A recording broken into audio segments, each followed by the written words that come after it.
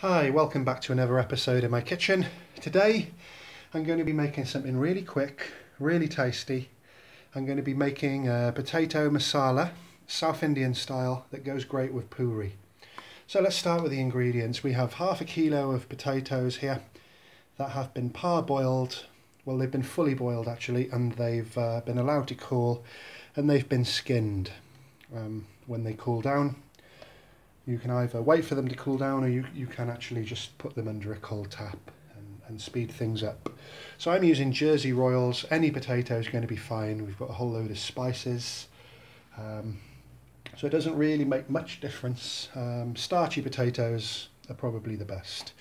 So next to that we have one medium carrot that's been cut up into quite small pieces. With this recipe, if anybody's familiar with it, it's not your typical British Indian restaurant style. It's a very authentic recipe, South Indian. Some people don't add the carrots.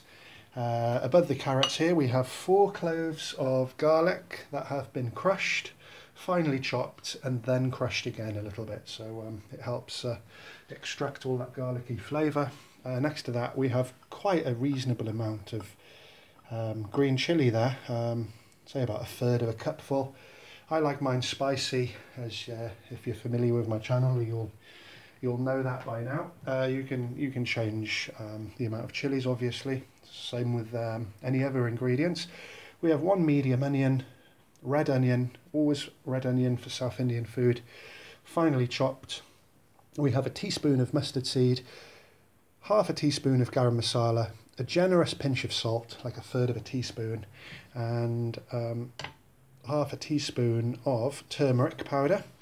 And we have 1 sprig of curry leaves. So all these things here, the red onion, the curry leaves, the mustard seed, very, very important for cooking the majority of South Indian savoury dishes. So let's get cooking. So first we're going to heat up a pan, and again with South Indian food, coconut oil. Not essential, but it helps with the authenticity.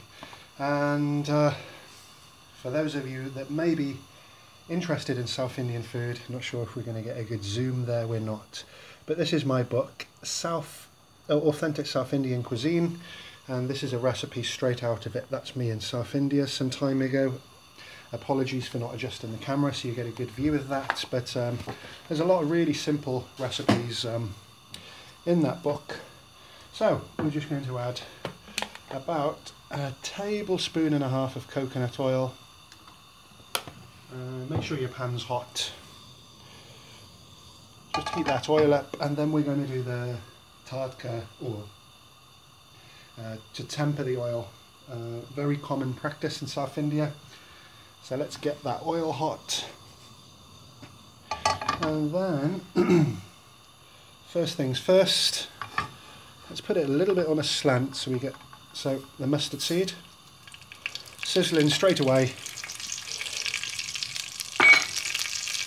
The curry leaves, 1 sprig, about 10 or 12 leaves. You know, if you want to use a little bit more fresh curry leaves, obviously, that essential flavour. So give those a stir. Already really smelling of South India already. Let's put the garlic in.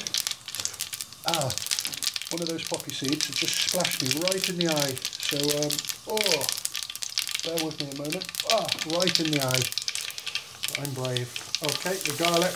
Just want to toast that garlic. We've got everything really hot now, so that's not going to take long.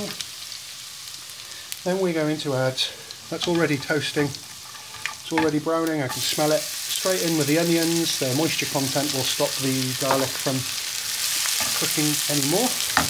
Give that a good stir. I'm going to turn the heat down. I don't want that garlic to burn.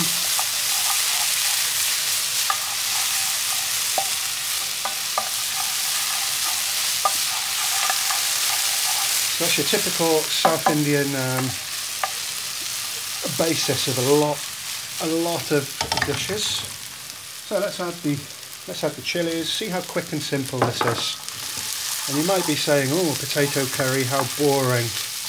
But no, with puree it goes amazing. So those chilies straight in, give them a whirl. Everything's on pretty high heat here now. Let's add the salt. The garam masala, the turmeric powder.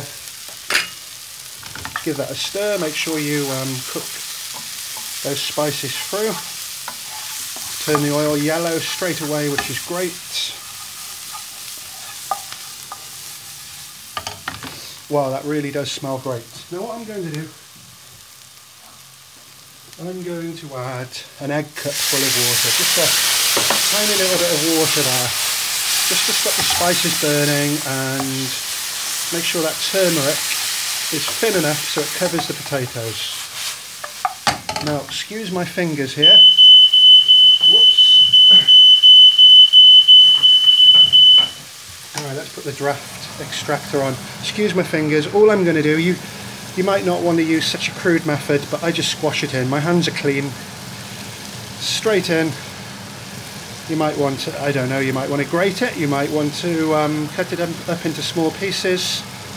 Doesn't matter, as long as it resembles you know, very coarse mashed potato, you're onto a winner. So straight in with that. Excuse fingers.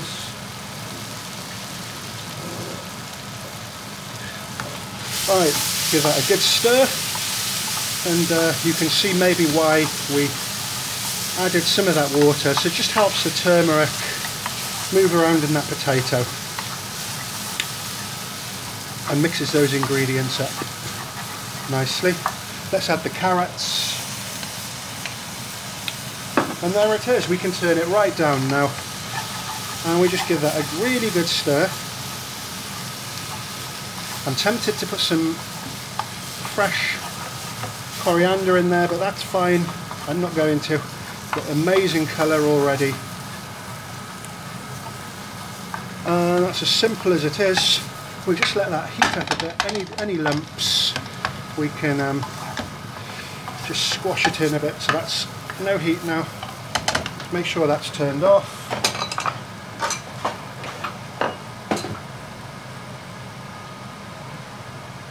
And I cooked this not long ago. Let's serve it. And I must say, I couldn't even wait for the purees to cook before I started eating it. So look at that. Authentic South Indian, quick, simple, delicious. So, can we get a close-up on that? So there it is. Can you get quicker? Can you get simpler? Apologies for the steam going on the lens there, but thanks for watching. Puree recipe coming up next.